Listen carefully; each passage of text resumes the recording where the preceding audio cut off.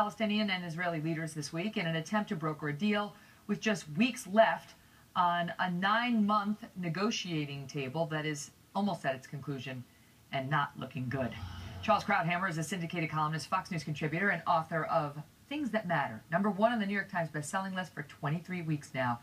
Charles, you are not a fan of how the Secretary of State has handled all of this. Let me start with this. Could anyone have done better with these two sides, given how diametrically opposed they are? Of course not. Nobody else could have done better.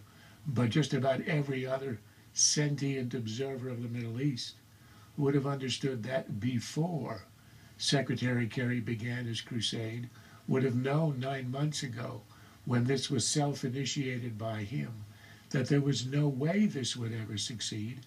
And the worst thing for an American Secretary of State to do is to make a fool of himself in front of the world, engaging in a Quixotic endeavor that everybody understood was impossible. There's an old saying in the Middle East, he whom the gods would destroy puts in his head that he will solve the Arab-Israeli dispute. And this was a point in time when Kerry kicked this off, when there was zero indication from either of the parties that there was any desire or any conditions, any ripeness to these negotiations where they might even lead to a conclusion. Why did he do it? That's the problem. Why did he do it? I mean, you know, what do you think I am, a psychiatrist? Look, for John Kerry, I mean, I would give you what seems to be the surface explanation.